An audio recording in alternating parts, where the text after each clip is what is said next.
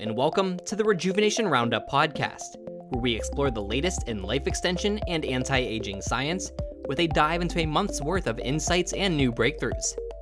This podcast is a combined effort of the Life Extension Advocacy Foundation, which operates Lifespan.io, and Future Grind, a podcast that explores the ethics and impact of emerging science and technology. I'm Ryan O'Shea, and I'll be your host. In addition to scientific advancements, August featured our Ending Age-Related Diseases conference, so let's jump right in and learn a bit more about that.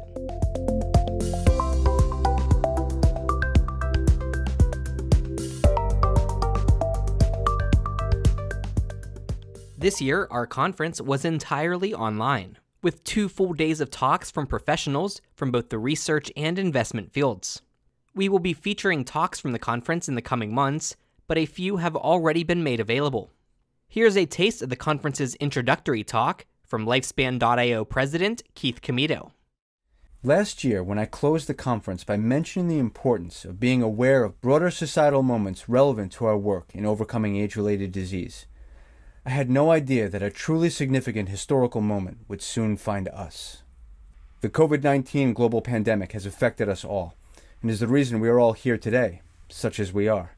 And it's good that we are here, that we keep the flow of scientific information strong, because our collective work to address the root causes of the aging process and disease has never been more important. As many of us already know, age is the single greatest risk factor for COVID-19, just like it is for almost every disease. And this not only creates opportunities for us to engage the public in our work, but also serves to highlight the exact areas of our field that need to be developed in general, in order to hasten the end of all diseases, infectious or otherwise. We need to continue improving upon our growing understanding of the root mechanisms of aging, translate the knowledge we already have into therapies and interventions that can affect it, build and make use of clear and standardized biomarkers that can measure these effects unequivocally, so that we can make the value proposition of addressing aging itself undeniable to investors, policymakers, and the public at large. And that value proposition is undeniable. The demographics of the global population are growing ever grayer, and this trend is projected to accelerate in the coming decades. And yet, this is coming without a meaningful increase in healthy life expectancy, but rather an extended period of sickness and ill health that is poised to imperil the economic sustainability of the world, as the infirm will depend on society and loved ones to care for them, as they should. We've all known this for quite some time, but what we didn't know, or perhaps what we knew but didn't fully attend to, is that this same problem also leaves us vulnerable to pandemics such as this. And while it's absolutely correct for the scientific community to mobilize and solve this pressing problem as fast as possible, it is incumbent on us all to recognize this wake-up call, to understand the deep flaws in our healthcare system this moment has made clear, and to work on addressing the root causes of disease, including age-related immune system decline, which will make us more healthy as a society, and more able to resist all diseases, pandemics included. The cost of inaction is staggering, yet so too are the benefits of action. Thankfully, the world appears to be starting to recognize this. Despite the pandemic, or perhaps because of it, investment in biotechnology and the creation of new startups is continuing to move forward, and this includes life sciences. We can attest to this ourselves at Leaf, as the influx of promising aging research companies seeking to join the pitch meetings of our Longevity Investor Network has never been greater than it's been in the past few months. And this shift in focus is catalyzing real results, with each step of progress bringing closer the promise and anticipation that we're drawing closer to it, the first breakthrough to result in significant extension of healthy human life. National data sharing initiatives are forging ahead to meet the present moment as well, with large-scale healthcare data systems being created to facilitate all kinds of research, and which pave the way for new types of crowdsourced clinical trials more suited to the modern world. With advances in technology emerging to support this, working to address issues of data privacy and standardization, while bringing the power to track meaningful biomarkers of aging right into your pocket. We at Leaf are doing our part as well, not only by continuing to support early-stage research by crowdfunding, but also by engaging the public with large-scale video projects, press appearances, and through our news articles at Lifespan.io, which have honestly seen an astounding increase in traffic over the past few months. This increased visibility will hopefully enable us to reach new heights on our next crowdfunding campaigns, which you'll be hearing about in the near future, one of which actually being an in-house research project of Leaf involving the architecture of chromosomal DNA, which will be an exciting new first for us. Furthermore, we've completed last year's plans to merge our news outlet and crowdfunding site into a unified platform, which not only magnifies the effect of any of our initiatives, but also brings more features and tools to you so that we can all work together more effectively and invite even more stakeholders into our community, such as the ability to clearly see the organizations in our field, who is working with whom, detailed information on the types of interventions they're working on, and the news articles that involve any of this information. And as our community continues to grow, it also, in turn, empowers our initiatives that outreach to an ever wider audience, such as our new Facebook and YouTube shows, Science to Save the World, and Lifespan News, our weekly news show designed to inform the public on the latest credible research to overcome the diseases of aging. And public perception is changing. In just the last few years, we've managed to interact with over 12 million people. And perhaps in part because of such efforts, the percentage of the American population, for example, who believe that extending healthy human lifespan is plausible and desirable, has increased significantly. We are now at the turning of the tide, and this allows for new opportunities, press appearances and conversations that couldn't have happened a few years ago, books that couldn't have been written a few years ago, and powerful organizations that have not historically focused on aging turning their attention to this most important issue. And this could not happen soon enough. You've all heard me say this statistic before. Over 150,000 people die every day, and over 70% of this due to the diseases of aging. Over 100,000 people. But where do we really draw the line on what is an age-related disease? What does this number become when we add to it the deaths due to COVID-19, which is surely an age-related disease? What does it become when you add influenza, or even things you wouldn't normally think of, like car accidents or suicides? Almost everything is an age-related disease. And what this moment in history has made clear is that our work to overcome the root causes of age-related disease has more value to society than even we imagined at first. That's why I'm excited to share that we're going to be launching, by the end of this year, a large-scale initiative to drive this value proposition truly home to the public and policymakers, involving the writing of position papers with clear, specific, desired outcomes, powerful social media initiatives to raise awareness for this, and significant press attention. There was a concept put forth some years ago, the longevity dividend, that sought to illustrate the vast socio-economic benefits to be gained from addressing aging directly, in addition to the positive, emotional, and ethical effects of doing so.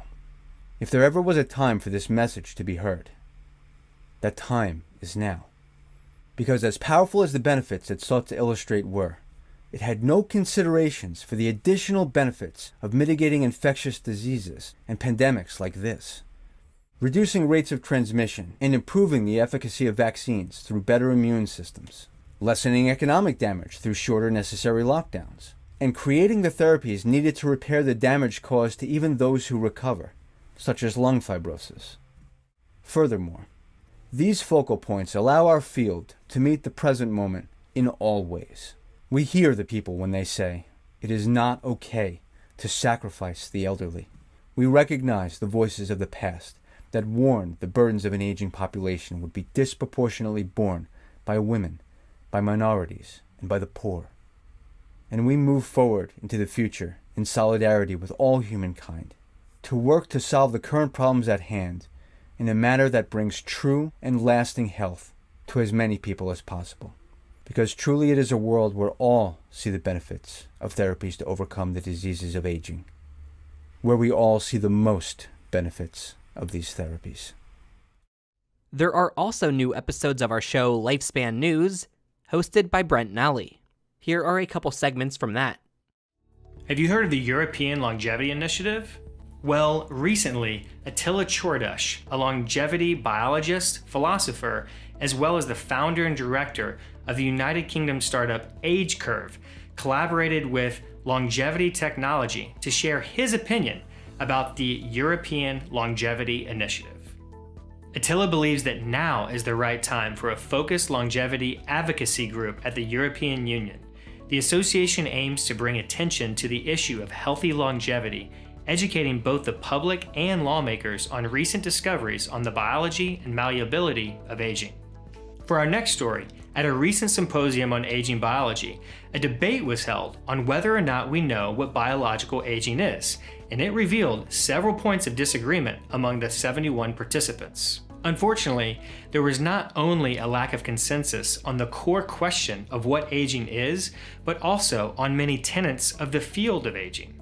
Areas of major disagreement included what participants viewed as the essence of aging, when aging begins, whether aging is programmed or not, whether we currently have a good understanding of aging mechanisms, whether aging is or will be quantifiable, whether aging will be treatable, and whether many non-aging species exist. These disagreements highlight the urgent need for a unified and cross-disciplinary aging biology paradigm to allow research to proceed more quickly and efficiently. For full episodes of Lifespan News, you can visit our website or YouTube channel. And now for our research roundup. Sirtuins often have a reputation as longevity promoters. SIRT2, for example, helps to maintain genomic stability by deacetylating histones. However, a new study has shown that the SIRT2 protein increases the accumulation of amyloid beta, a known marker of Alzheimer's disease, in the brains of mice. The results of this study highlight the multifaceted character of cellular chemistry. It seems that deacetylation both promotes genomic stability and also drives amyloid beta production later in life. Therefore, caution is needed when developing novel drugs and anti-aging therapies. Since the 1950s, a popular osteoarthritis treatment has been microfracture therapy, in which a minuscule injury is inflicted in the joint region, triggering tissue regeneration. This therapy is far from perfect since the regenerated tissue is fibrotic and only vaguely resembles healthy cartilage. However, a new study suggests that by administering bone morphogenic protein 2 and simultaneously inhibiting the vascular endothelial growth factor pathway, in combination with microfracture therapy, we can stimulate the formation of mostly normal, healthy cartilage in mice. By combining novel methods with this almost 70-year-old therapy, the researchers were able to overcome its limitations, and this technique may be on the fast track for approval and deployment. The body can be home to many latent viruses, which can lie dormant for years only to be activated much later. Now, researchers may have the solution to one such persistent virus, Herpes simplex virus 1, which is commonly known as oral herpes. Using gene editing, researchers at the Fred Hutchinson Cancer Research Center removed HSV1 from infected cells in a new mouse study. The animal model showed at least a 90% reduction of the virus in the nerve tissue where the virus lies dormant. This reduction of the virus, which persisted for at least a month following treatment, may even be enough to allow the immune system to defeat it and prevent it from returning.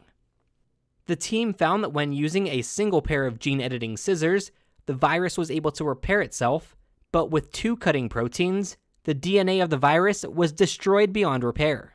These twin DNA scissors were delivered to the HSV1 infected cells using a harmless deactivated viral vector, which is able to infiltrate the target cell to deliver its payload. The researchers are also testing a similar approach to treating the related and more serious herpes simplex 2 virus, which causes genital herpes. A new mouse study has built on the positive results of previous research, taking us another step closer to telomerase gene therapy in humans to reverse pulmonary fibrosis. Telomerase gene therapy activates the production of the telomerase enzyme, which repairs the telomeres located at the ends of our chromosomes, restoring the sequence and building up the protective cap. The telomerase therapy used by these researchers at the Spanish National Cancer Research Center has been demonstrated to successfully treat age-related fibrosis in old mice.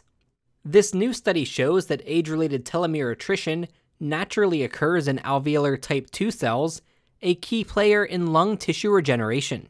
As well as regenerating lung tissue, alveolar type 2 cells also secrete a lipid protein complex called pulmonary surfactant, which lubricates the lung tissue, helping it stay elastic as it expands and contracts during breathing. This means that if the alveolar type 2 cells are unable to regenerate, then the pulmonary surfactant will not be produced, which causes the lung tissue to become stiff and fibrotic. The researchers show that there is a direct correlation between telomere function in alveolar type 2 cells, pulmonary surfactant secretion, and the development of fibrosis in animals. This research holds great potential and may offer a solution to many types of fibrotic disease. The next steps will be to translate these findings to people, and we are confident that human trials for telomerase gene therapy are not too far away.